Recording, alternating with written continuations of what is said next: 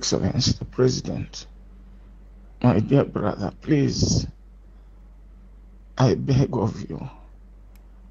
My health is not well. I'm not well. Please, find it in your heart to forgive me. Let me not die because of politics. I'm prepared to work with you. I sincerely apologize for all the bad things I've done to you and the people of Zambia. Please, my dear brother. Please, my dear brother. I'm not well. I'm not well. I'm overstressed.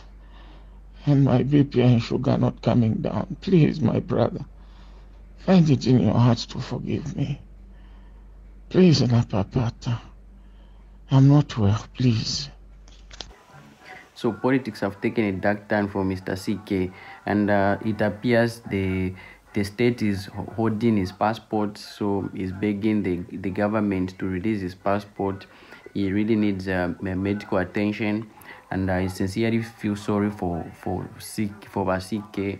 I wish him quick recovery, and I also wish that may the president have mercy on him, may the government be lenient on him for whatever he might have done, because this is a matter of life and death.